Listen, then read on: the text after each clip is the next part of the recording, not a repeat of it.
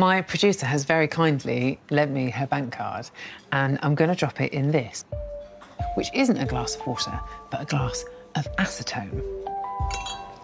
Acetone is essentially nail varnish remover. This is sort of a super strength version.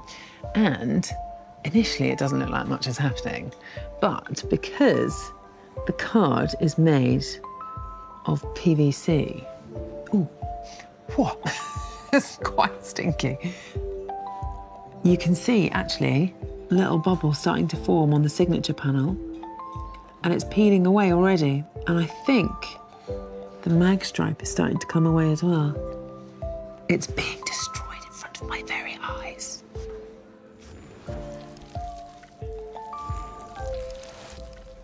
It's about half an hour later, and I mean, it looks quite different. All of the plastic has just curled off, and then sticking out of the wreckage, there's just this very thin hint of a wire, which I think we should fish out. So let's try. I'm trying to not get nail varnish remover on my nicely done nail. OK, here we go. Oh, look at that, it's like a spider. Wow.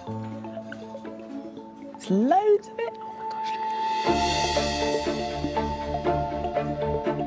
So this is what's left. This bit here is the chip that does the job when you're doing chip and pin.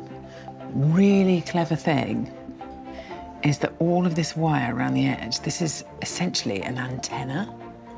And so when you're using wireless, the handset gives off a little radio signal, which gets picked up by this wire, and it gives just enough to power the chip to authenticate the transaction and send it back out through the antenna to be read by the card reader.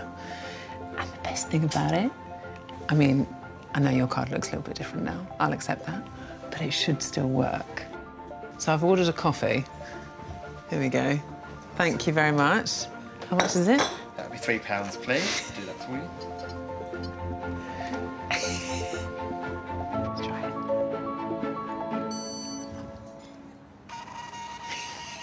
It's all done. Great. It worked. I'm so impressed.